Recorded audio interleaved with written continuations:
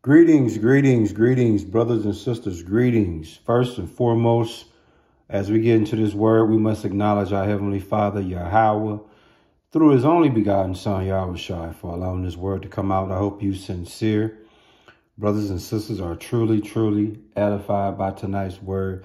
And the name of tonight's word is called Having Faith in the Lord Allow You to Walk on Water and Not Be Scared to Sink, man. That's right. Name of tonight's word is called Having Faith in the Lord Allows You to Walk on Water and Not Be Scared to Sink, man. That's some serious faith, ain't it? And that's what I want to speak about, faith. You know, we can't lose sight of faith, man. A lot of us is going through it. A lot of us is going through it to the point where they're looking for a miracle.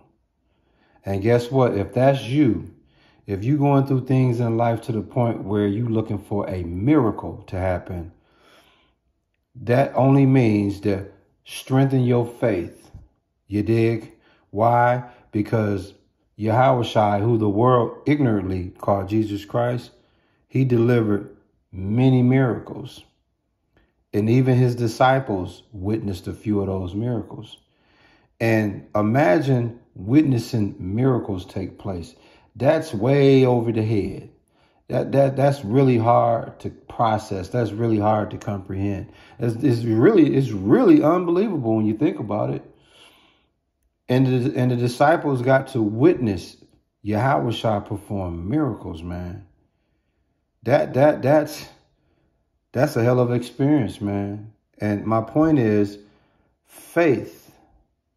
We have to have faith, man. Faith is the one thing that will keep you breathing, that will keep you moving forward, that will keep you believing that there's hope, there's chance.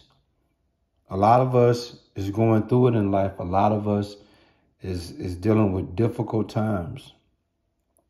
And I'm here to tell you, man, if you can tap in that thing that we call faith, dude, when you got faith in the Lord, it will allow you to walk on water and not be scared to sink, man. Dig that. We're going to come to you in Matthew chapter 14, verse 25 through 31, man. And as we get into this story, what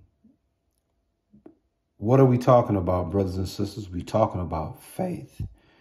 And we're talking about those that might be going through it to where they need a miracle.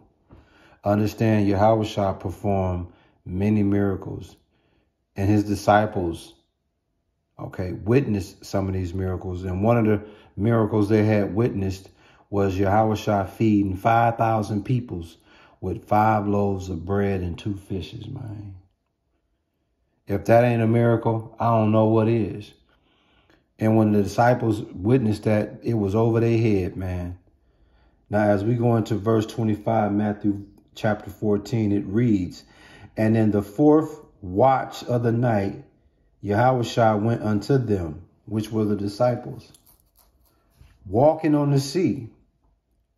What you see on the screen is Yahushua walking on the sea. Verse 26, And when the disciples saw Him walking on the sea, they were troubled, saying, It is a spirit.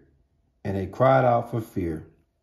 So they couldn't believe it, man. The Lord was walking on water.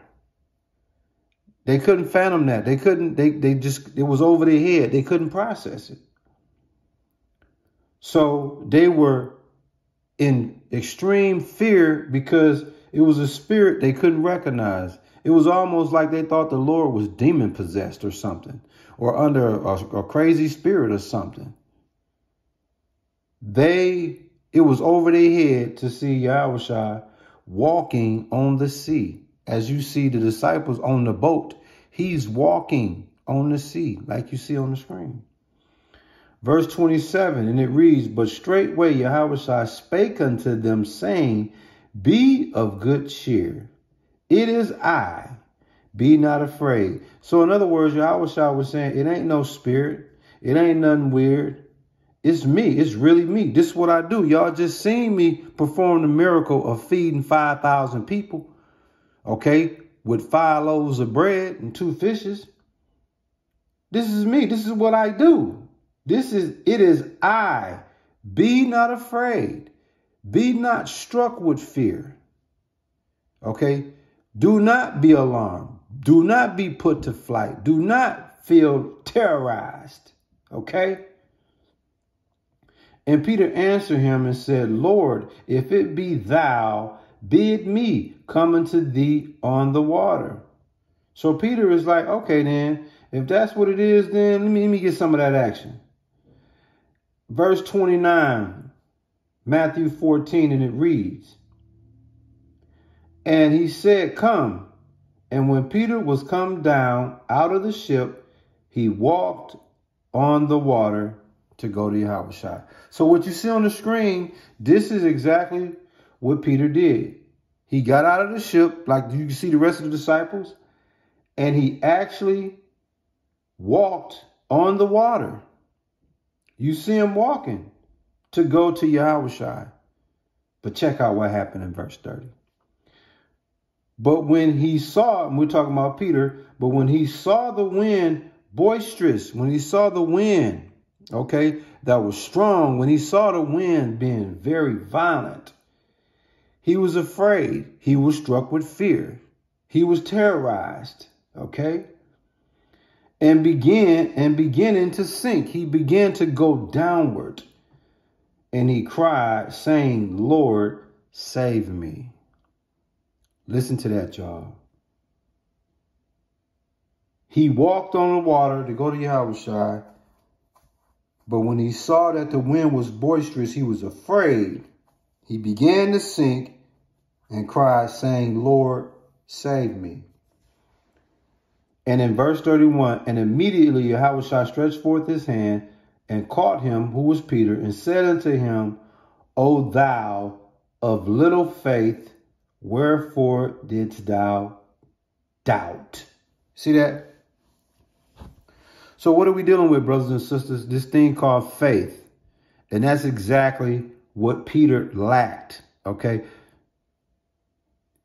Little faith. Thou of little faith. What is little faith, brothers and sisters? Trust in too little. Little faith is a thing called lax confidence. You see, he lacked confidence. See, what happened is Peter took his eyes and focused off Yahushua and fixed his eyes on the surrounding conditions, which was the boisterous, strong, violent wind. And when he did that, he began to sink. Why? Because he broke his faith. What's faith? Faith, trustworthiness, strong conviction, strong belief. Peter broke that. See that? He lacked confidence. But the Lord, if you have trustworthiness in the Lord, he will allow you to walk on water like Peter did, but he's not going to be scared to sink. Why? Because if he know the Lord have performed many miracles, he know the Lord is actually walking on water himself, and he telling you to come walk on water, that means he got you. That means the Lord is letting you know, I want to see how much faith you really got in me. And Peter flunked the test. He took his eyes and focused off Yahushua as he was walking on the water and fixed it on the surrounding conditions of the boisterous, strong, violent wind. And he broke his faith. And once he broke his faith, he began to sink, man, and asked for the Lord to save him. So what's the moral of the story? Peter lacked faith in the Lord. And when you lack faith in the Lord, man, every time you attempt to walk on the water, you're gonna sink, man. So as we close out this word, man, faith. Having faith in the Lord, no matter what you're dealing with, no matter what you're going through, man.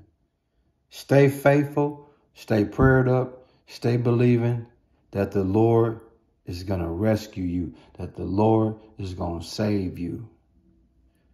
And I'm talking about those that's living their best, trying to be as obedient as possible, trying to be as righteous as possible in the eyes of the Lord. When you take up on that lifestyle, trying your darnest to be the best you can be, trying to be the best spiritual law-abiding citizen you can be, the Lord sees that.